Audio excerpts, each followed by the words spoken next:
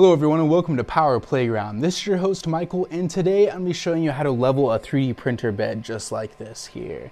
Now the prerequisites for this job are you're going to need a notebook card or a business card, and an X-Acto knife and or razor blade, a pair of tweezers which is optional, and you'll need a shop towel and something to clean off the bed and the nozzle with.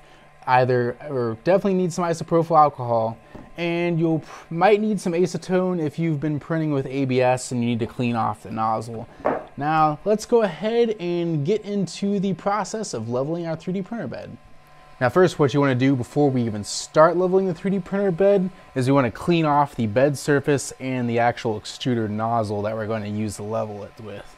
Now with the bed, it's easy. You just use a bit of alcohol, some isopropyl alcohol or denatured, to clean off the bed and make sure and then use a razor blade to scrape off any old prints or any residue that's stuck on the actual bed itself. Now as for the nozzle, it's a little bit more trickier here. What you'll need to do is you'll need to heat up the nozzle to temperature, and you'll need to scrape it off. You may want to use some acetone if it's ABS and wipe off once you scrape most of it off. And of course, one thing I am crucially forgetting, now I want to go ahead and lay a shop towel down on our heated print bed, and we'll want to scrape off using an X-Acto knife or razor blade any remaining residue from previous prints on our hot in nozzle. Keep wanting to say extruder for some reason. Extruder is actually the part up here with the motor and the jerk gear. Let's go ahead and scrape this off. Make sure to get as much as possible. Now if there's a lot of gunk on the hot end head, take some acetone or acetone, however you want to pronounce it, put it on a rag.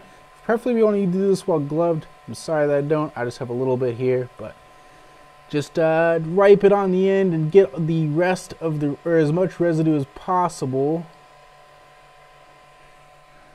At the very least, you want to make sure the tip is nice and clean. You can also use some tweezers, kind of grip it and scrape it. Now, of course, cleaning off the nozzle will do two things. It will it'll prevent any of the actual residue or the bits of plastic that are stuck on it to become impregnated in your future prints, as well as making it easier and more accurate to level the print between the print head and the bed.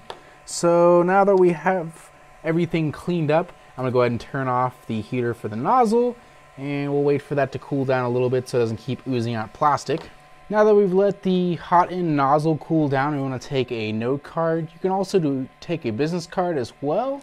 And we're going to place it underneath between the nozzle and the bed while we level. Okay, before we start leveling here, we want to go ahead and raise our bed up. Not all the way just yet. What we want to do is we want to take these springs and get them tight as possible, or tension down as much as possible. Now the reason we want to be able to do this is, first, we don't want to lose any potential print Z height. So we want to try to get as much as that, or take advantage of the amount of space as possible by lowering the distance between the bed and the actual support for the bed here. So we'll take all these. You can press down with it. Of course, you'll want to clean it up with before you try to print anything. But the minor oils from your hands won't mess up the calibration process too much. And of course, you'll have to move your hands around anyway, so not a huge deal. But yeah, get it as tight as possible without ruining the springs. So as you can see here, the spring is nice and tight. We want to do the same with all. There are three three leveling points in this particular printer here. Usually there's about 4 or so on most printers. Those go for a bit more, not too tight. You do want to be able to back these off easily. Now that we have all of these screws as tight as possible and the bed lowered as much as possible, let's go ahead and raise it up to the max height before it hits the end stop.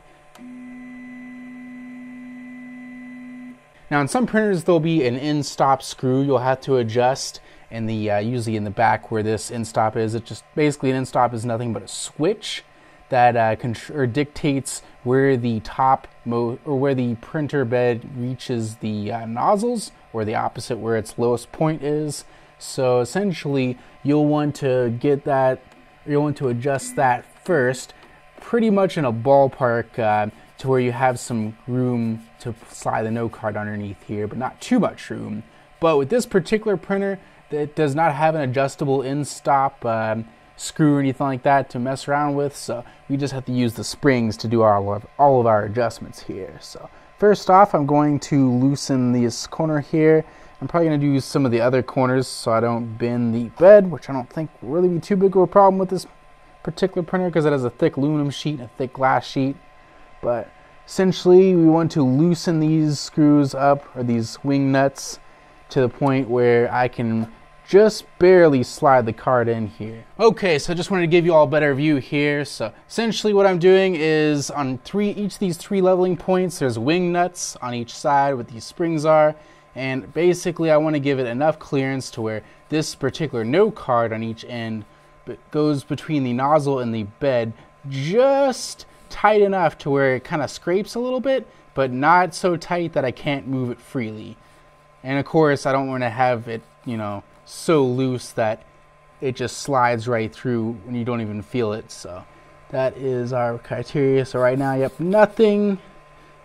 I don't know if you can hear that over the fan, but yeah, you can definitely hear a little bit of scraping, which is good. That's what we want, just a little bit.